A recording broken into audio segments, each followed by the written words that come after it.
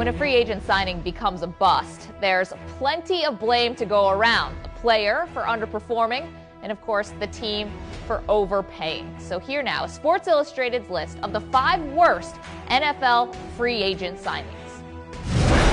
When a player is given his outright release from a team, it's usually not a sign that a big contract is in the pipeline. But when it's Drew Rosenhaus negotiating with the Raiders, well, anything is possible. That explains how Javon Walker was able to sign a 6-year, $55 million contract after being released from the Broncos.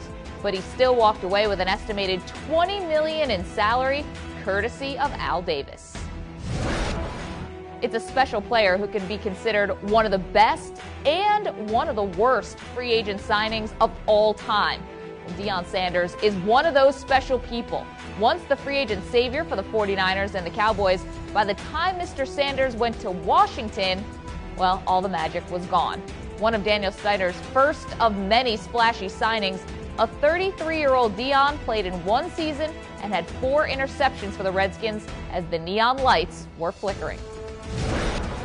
Third on our list is the only quarterback to make an appearance in the top 5, Neil O'Donnell. While you can't blame O'Donnell for the Jets' 1-15 mark his first season in New York, after all, he was injured and played only 6 games. But when Bill Parcells was hired to clean up the Jets' mess, O'Donnell turned into one of the casualties. Benched for poor play by the Big Tuna, it wasn't long before O'Donnell was packing his bags yet again, just 2 years after leading the Steelers to Super Bowl 30. Speaking of Super Bowl 30, Larry Brown was the MVP of that game. And that's about where the highlights end. Brown signed a 5-year, $12 million deal with the Raiders after the Super Bowl and started exactly 1 game as a member of the Silver and Black. He appeared in just 12 games overall and was released 2 years into his contract, and just 3 years removed from the Super Bowl performance that made him a star, Brown was out of the league entirely. Technically, Albert Haynesworth isn't on this list for how he performed on the field. We barely saw him there.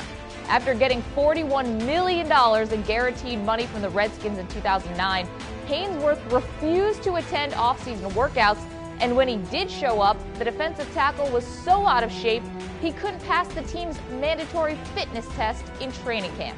Complaints about the team's defensive scheme put Haynesworth even deeper into Mike Shanahan's doghouse, and he was off the team completely after just 2 seasons. Because of the bad money, the bad play, and the bad attitude, Albert Haynesworth tops Sports Illustrated's list of the worst NFL free agent signing in history.